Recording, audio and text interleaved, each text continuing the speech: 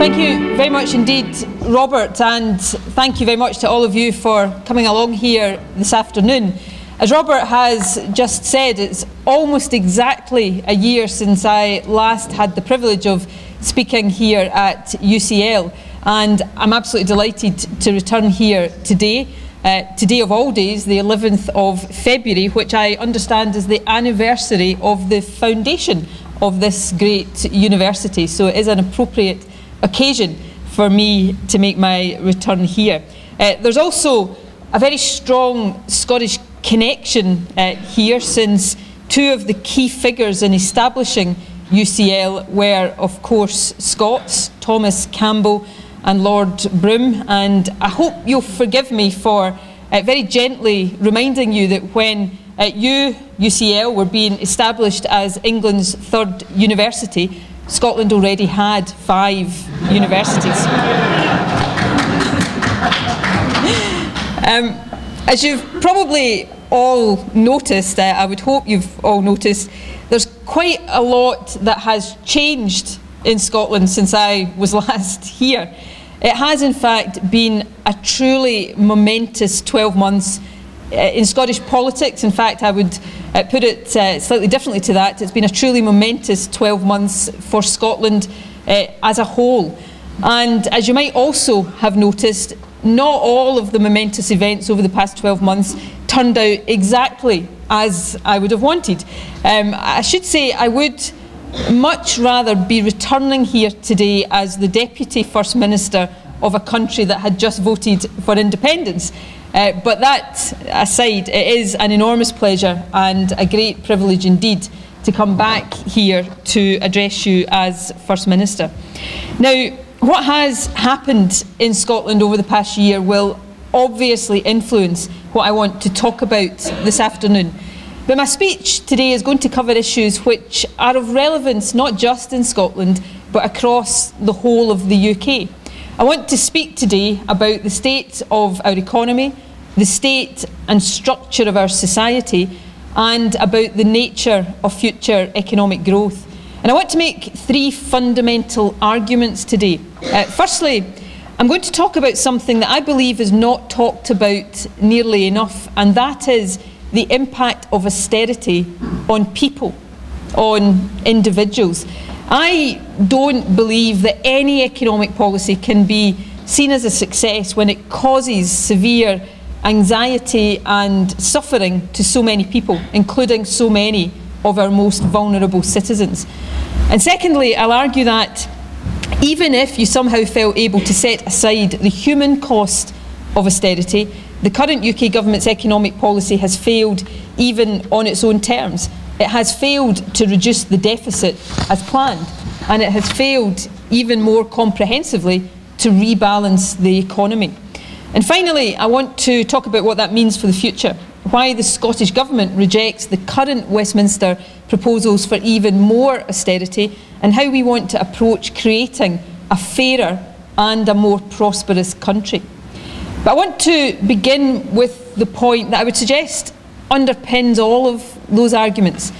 Talking about the deficit in isolation, as the Westminster parties are doing, in my view misses the point. Economic policy should be a means, not an end. Economic policy is the means by which citizens can live happy, healthy and fulfilling lives. And one of the things that I encountered time and time again during last year's referendum campaign, indeed this is the sentiment which came to dominate the entire debate, was the overwhelming desire to create a fairer society as well as a more prosperous country. And that desire came from many no voters, incidentally, as well as from yes voters. And I am absolutely sure, and I know that that desire extends well beyond Scotland's boundaries as well. But one of the reasons why the referendum was such an electrifying and exhilarating experience, and believe me, it was an electrifying and exhilarating experience, was that during that campaign we got the chance to ask really big and really fundamental questions about the sort of society we wanted to live in. And everybody in Scotland, including 16-year-olds who'd never had the chance to vote before, and many older people who hadn't voted perhaps for 30 years or ever in their lives before, knew that they had a voice that would be heard in a decision that really, really mattered. And the consequence of all of that was a huge surge in engagement and political confidence that, regardless of the result of the referendum, I believe will benefit Scotland not just for years but probably for decades to come. And here's the thing, when you emerge from a debate as wide-ranging, as passionate and as fundamental as that one was, the discussions and the debates that dominate Westminster politics can and do seem bizarrely and depressingly narrow. The entire focus of the Westminster debate is on the deficit. Now, the deficit is hugely important. You won't hear me denying that. But it's a symptom of economic difficulties, not just a cause of them. And it can't be seen entirely in isolation. Scotland, just like the UK as a whole, and indeed other countries around the world, faces deep, interrelated, complex challenges. The deficit is certainly one of those challenges, but so too is boosting productivity, ensuring skilled and well-paid job opportunities, adapting to an ageing population, combating inequality, and moving to the low-carbon age. Trying to tackle the deficit while ignoring those other challenges makes no sense. And much UK policy over the last 5 years has, so it seems to me, asked the wrong question. How do we cut spending as quickly as possible? And inevitably it has arrived very often at the wrong answers. The result has been policies which target the vulnerable, hinder growth and constrain rather than build our economic potential. You know, back in 2010, the Chancellor famously said that we're all in this together. He said that too often when countries undertake major consolidations of this kind, it's the poorest, those who had least to do with the cause of the economic misfortunes, who are hit hardest. He went on to say this coalition government will be different. Well, it hasn't been different. Far from it. You know, 2 weeks ago, the IFS published an analysis of the tax and benefit changes that have been made by the coalition, and it found that the changes have harmed the poorest 10% of households more than any other section of the population.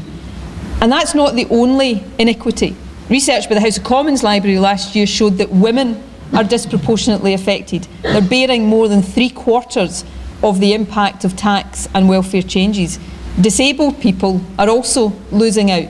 In Scotland, it's estimated that more than half of all those who claim disability living allowance are going to see their income cut by at least £1,100 a year. So it's simply and manifestly untrue to say that we're all in this together. We're not. The cuts have had a disproportionate impact on women, disabled people and those on low incomes. Put quite simply, the most vulnerable are bearing the heaviest burden. In my view, that human cost is in itself too high a price to pay for current policies. You know, I see the consequences of that human cost each and every week in my constituency surgeries. But what makes it even worse is that these policies are not actually serving their wider purpose. And that's the second point I want to make this afternoon. The UK government's economic policy has failed by its own terms categorically and comprehensively. And as I say, that's not by my reckoning, but it is on the UK government's own terms. You know, it's worth remembering that back in 2010, the UK government didn't promise an ideological war to shrink the state. It promised to rebalance the economy. David Cameron promised to address the situation where, and I quote, our economy has become more and more unbalanced with our fortunes hitched to a few industries in one corner of the country. The Chancellor promised a rebirth in manufacturing with the economy carried aloft by the march of the makers. But none of these structural changes in our economy has actually happened. It's maybe worth looking firstly at regional imbalances. Now, it's important to say, and to say very clearly, and not just because I happen to be here, that London is one of the great world cities. It's an extraordinary hub of commerce, innovation and achievement. And this city's success brings benefits to the broader UK economy, including to Scotland's economy. But it's also hard to ignore the fact that London exerts an almost overwhelming gravitational pull on talent, investment and business from the rest of Europe and the world. And that poses a challenge for all parts of the UK. Now, Scotland actually fares better than many other parts of the UK. We're currently the third most prosperous part of the UK behind London and the South East, partly, of course, because we have our own Parliament and we can take certain steps to boost our own economy. But London's GDP per head is still 80% higher than ours. Over the past 5 years, London has continued to outperform the rest of the country for job creation and growth. And so we need to compete. It's not about moaning about it, it's about making sure we have the ability to compete more effectively with that. That's why the Scottish Government argues so strongly for more job creating powers to be held in the hands of the Scottish Parliament. And although we are disappointed with how few new responsibilities are proposed for devolution, we will always seek to use the levers we have, not to engage in some kind of race to the bottom, but to create long-term competitive advantage. And if our successful example can encourage greater decentralisation elsewhere in the UK, we would warmly welcome that, because at the moment the UK has the deepest regional imbalances in Europe. And that's just one of the challenges we need to address. Social inequality is damagingly high. Manufacturing across the UK is still below pre-recession levels, so is GDP per head. The current account deficit, which is a key measure of trade and income flows with the rest of the world, is worse than at any previous point in the UK's history. And perhaps most damaging of all for the UK government's credibility, it's failed to meet its own deficit reduction targets. In 2010, the Chancellor predicted that the UK would be running a budget surplus on its current spending of £6 billion next year. He now expects a deficit of £49 billion. In total, over the 6 years to March 2016, the Chancellor is likely to miss his borrowing targets by £150,000 million. That's a mistake for every single person in the UK of almost £2,500. But now, when the evidence tells us that austerity hasn't worked, the UK government is now telling us that we actually need even more of it. Under UK government plans, the cuts we've seen to date would be much smaller than what is yet to come. Even under opposition proposals, a further £30 billion of cuts would be required over the first 2 years of the next Parliament. The IFS put this into perspective in its Green Budget last week. It looked at 32 advanced economies and found that the UK government's fiscal consolidation plans were the largest of them all. Now, there are three things about this. Firstly, I've already talked about the human cost of austerity, the consequences for public services, for families and individuals, and that impact will get worse. Again, according to the IFS, the cuts still to come are likely to be 35% bigger than the cuts we've already seen. And the second point is this: why should we believe that the UK government will succeed in reducing the deficit as they plan? Because the previous austerity package has failed to do so. And if you look at the detail of the current projections, there are some obvious, very obvious doubts. A good example is productivity. We all know that improving productivity, or output per hour worked, is essential to any sustainable increase in living standards. But the UK's productivity has scarcely improved at all during the economic recovery. It's still lower now than it was in 2008. Even the OBR has said that it's hard to judge when or if productivity growth will return to its historical average. Deep spending cuts will hurt investment in skills, innovation and infrastructure, so they're more likely to hit productivity than to help it. But we've heard no explanation of how productivity increases will be achieved. Austerity has become an article of faith, but we don't need austerity as an article of faith. I would argue we need a strategy for growth. And the third and final point on this issue is this: even if the government meets its forecast for public debt, the consequences for household debt will be severe.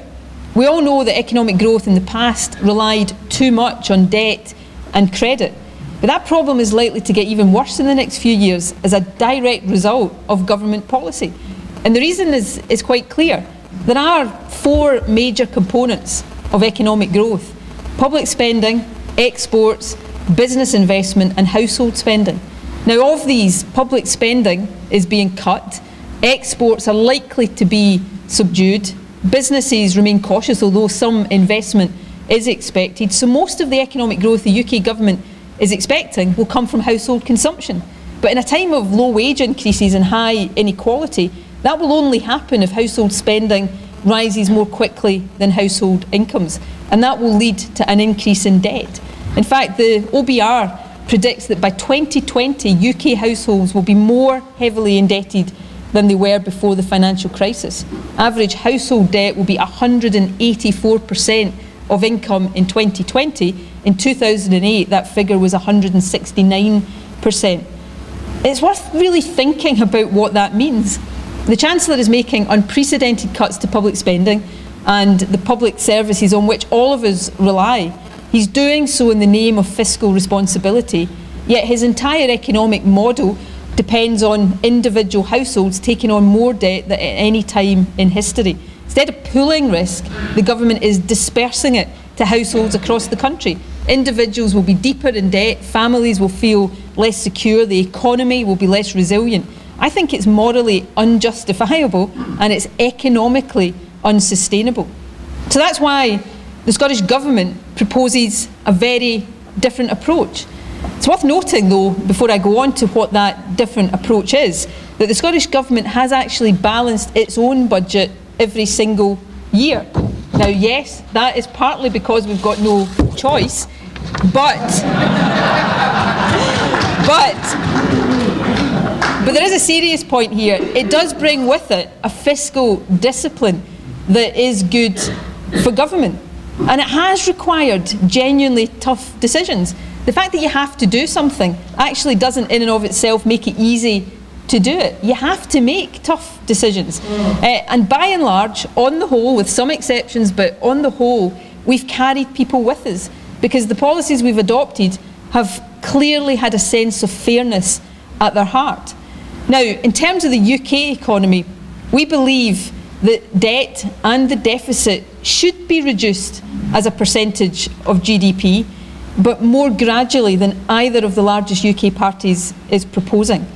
For example, if you limited real terms growth in public spending to 0.5% each year, not a king's ransom, 0.5% in real terms, then that would still reduce debt and deficit as a share of GDP in every year from 2016-17. But it would also permit, compared to current UK government plans, a further £180 billion of investment across the UK over the next 4 years. Now, with that investment, we could protect the infrastructure, education and innovation that will support stronger and more sustainable growth in the future. And we could take a different approach to the crude cuts that reduce work incentives and impact directly on disabled people and families with children. We could manage the deficit down, but without destroying the social fabric. And of course, we could also release savings through some straightforward choices. Deciding not to renew Trident, for example, would save around £100 billion at 2012 prices over the next 35 years. Now, the Trident Commission last year estimated that the equivalent annual cost of a new Trident system will be almost £3 billion. The cash cost will peak at £4 billion in the mid-2020s. Imagine what we could do with that money if we invested it not in nuclear weapons, but instead in health and education and in better childcare. So by taking a different approach, by offering an alternative to the austerity agenda of both Labour and the Tories, we would ensure that fiscal consolidation is consistent with a wider vision of society, a society that strives to become more equal as part of becoming more prosperous. We simply don't accept that there has to be a trade-off between balancing the books and having a balanced society. Fairness and prosperity can go hand in hand. In fact, I'd put it much more strongly than that. I think fairness and prosperity must go hand in hand.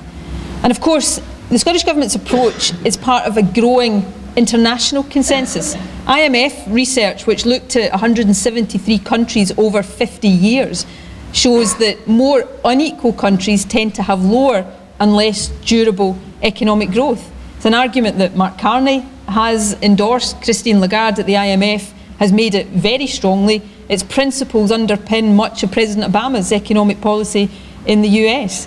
It has profound implications here in the UK, which is currently the 6th most unequal country in the developed world. Now, Scotland on its own fares slightly better by 9 places, but not nearly well enough. And there is overwhelming evidence that this degree of inequality harms our economy. The OECD estimated that inequality reduced the UK's economic growth by 9% between 1990 and 2010. It's basic common sense that as a society we will do better if we benefit from the skill, the talent and the innovation, not just of some of our people, but all of our people.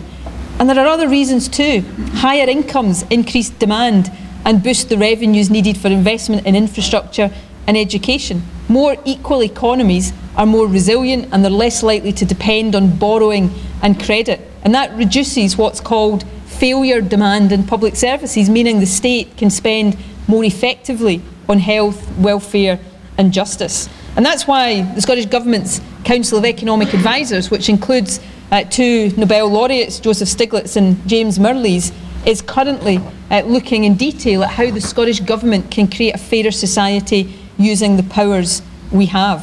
One thing we're absolutely clear on, though, is that the private sector is an absolutely essential partner in all of this. They're not only vital to, but will also themselves benefit hugely from helping to build a fairer society. The Scottish Government already works very closely with business, with the most competitive business tax system in the UK. We continue to support our enterprise agencies during a period when England abolished its regional development agencies. Businesses play a major role in influencing our new economic strategy, which we'll launch next month. But we're also encouraging and supporting business to contribute to a fairer society, and we argue that's in their best interests. Gender equality is a good example of that. There, of course, the Scottish Government is leading by example. My cabinet is one of only 3 in the developed world to have a 50-50 gender split. We're also launching a major drive called 50-50 by 2020 to encourage gender equality in public, private and third sector boardrooms. And we're seeking to remove some of the key structural problems facing women in the workforce. For example, by planning a major expansion of childcare. That meets a key demand from employers. Just at the tail end of last year, the CBI called for a major expansion of childcare from the age of 1 onwards. And that was a clear recognition that a shortage of childcare doesn't just prevent parents, primarily mothers, from returning to work. It also deprives businesses of skilled and experienced workers. We've also, in the Scottish Government, got a clear focus on the quality of work, people's experience in the workplace. We, as a government, already pay the living wage to all of the people we employ and to everybody who works in the National Health Service. We use procurement policy wherever we can to encourage its use in all public sector contracts. And we're funding now the Poverty Alliance to run a very ambitious scheme for accrediting living wage employers. The scheme already covers more than 100,000 employees across Scotland. 100 companies are already signed up.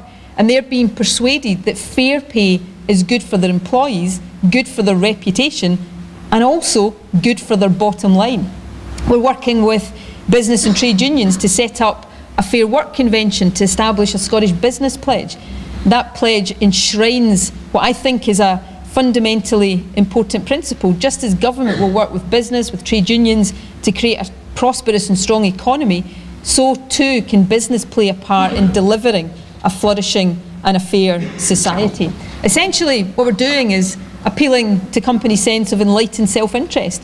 In doing so, we're encouraging them to commit to good business practices like innovation or internationalisation, and to good employment practices like the living wage, gender equality or supporting workforce engagement. And there's really good evidence that that consensual partnership approach to economic development works. It mirrors good practice that you'll already find in Germany and other successful European countries. Its emphasis on fairness and equality is in line with recent research, and it builds on steps we've taken previously in Scotland which already enjoy success. I mean, I spoke about productivity earlier and the challenges around productivity. A focus on productivity has been at the heart of our economic strategy, and we've worked closely with business, higher education and a range of others to boost skills and innovation. You know, if we cast our minds back 8 years, Scotland's productivity was 6% behind the rest of the UK. Now it's almost exactly the same. And that's partly because of low growth in the rest of the UK, of course, and there's still a long, long way to go. And that's the point I want to emphasise. There is still a long way to go because our productivity is way below Sweden, it's 20% below Germany's, but nevertheless we have made progress. In other areas our performance is even stronger. Our international exports have increased by 20% in the last 3 years. We regularly outperform all parts of the UK except for London and the South East for inward investment. And we're doing better than other countries in the UK on all major employment measures: lower unemployment and economic inactivity and higher employment. So we've done a reasonably good job in the face of an incredibly difficult economic climate of protecting growth, improving the long-term potential of our economy and protecting social justice. And in doing so, we've consistently tried to set out an optimistic vision of how we can work together in Scotland for the common weal or the common good. And I think one reason why there is such a consensus in Scotland that the Scottish Parliament now needs substantial more powers is that people trust the Scottish Parliament to use those powers responsibly. You know, I mentioned at the start of my remarks the influence that Scots and the Scottish university system had on the foundation of this university. And it's one instance of Scotland setting an example which could be followed more widely across these islands. But that's not a one-way street, of course. Very often we've learned from what has happened elsewhere. Indeed, earlier this week I announced a new initiative to close the attainment gap in our schools, which draws very heavily on experience here in London. But just at the moment, after a momentous 12 months in Scotland, we will see a hugely significant 12 months ahead of us across the whole of the UK. And I hope that Scotland can again exert a beneficial and a progressive influence on developments here in London. And the message I want to leave you with today is that if we do that, we'll make the case for a more rational and more progressive economic policy at Westminster. We'll make the case in a way that perhaps Labour parties of old would have made more emphatically than they do now. We'll make the case for that inextricable link between economic prosperity and social justice. And we'll use the powers we have in the Scottish Parliament to pursue that different approach, one based on partnership, fairness and prosperity, and we'll seek to lead by example. Because if that approach can take root more widely, it will, and I hope it does, help to halt the deeply misguided march to further austerity at Westminster. And if we can achieve that, then in my view that's something that will undoubtedly bring benefits to Scotland, but I think it will bring benefits to the rest of the UK as well. So that's my message to you this afternoon. Thank you very much for listening, and I look forward to your questions.